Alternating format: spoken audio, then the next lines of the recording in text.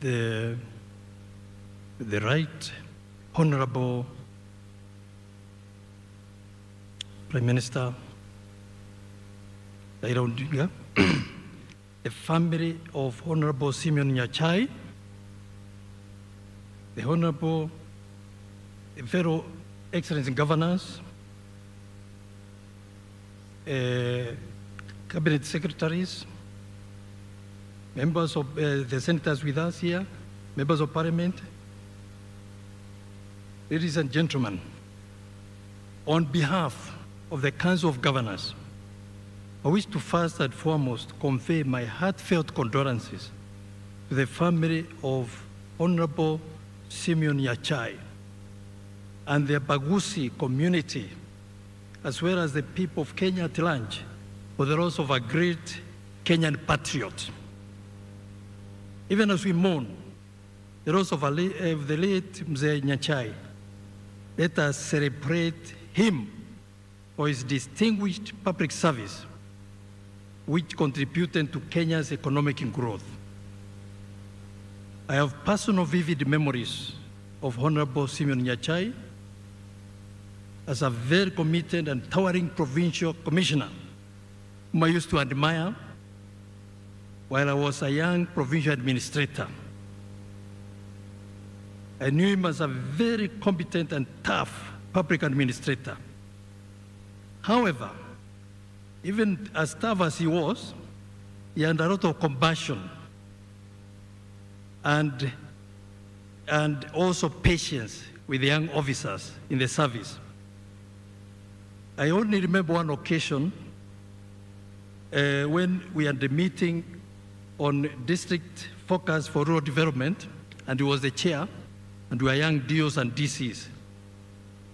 And the others urged me to ask him a question, why those of us whom he had sponsored to America and the US, about 50 of us, when we came back with masters and postgraduate diplomas, why we could not be promoted. He just laughed at me and told me, young man, it's not the degree which can make you be promoted, but I hope your degree will make you efficient and work well so that you get promoted. As a result of excellent performance as a PC, Honorable Simeon Nyachae was promoted in quick succession to higher positions of permanent secretary in charge of district focus for rural development. And thereafter, he was soon promoted to the then most powerful position in the civil service, the post of chief secretary. After Honorable Simeon Nyachae retired from the civil service, he became a member of parliament for Nyaribari Chache constituency. He later served as cabinet minister in various ministries.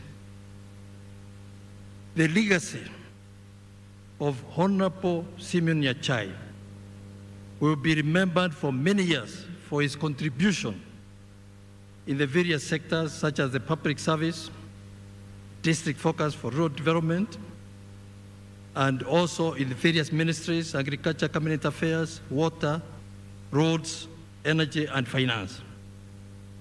As I conclude, Mzee's rich legacy will remain embedded in the history of Kenyan nation for his distinguished contribution to the country's economic growth. His legacy will also be projected by those he mentored. And some of those he mentored are with us here, such as Waziri Dr. Fred Matiang'i, and many others. They will progress his legacy, including his dear son Charles Nyachae and many others. May the Lord God comfort the family of Honorable Simeon Nyachae, and may the Lord God also rest his soul in eternal peace. Asanteni. Thank you. May I now take this opportunity to introduce the governors who are with us so that they can wave to the congregation, starting with Governor James Ongwae, who is actually the late Nyachae's governor. Asante sana, Governor.